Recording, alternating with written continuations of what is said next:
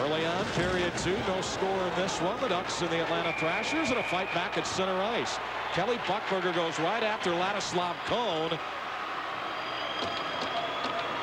as it happened right in the neutral zone, and they fall right down below the Anaheim Mighty Ducks bench.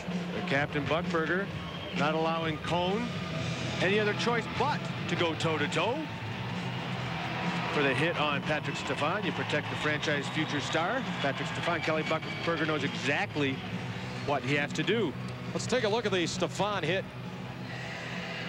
Right there, nice little hip check. Kohn in on the hip of Stefan. Stefan likes to go diagonally in this league.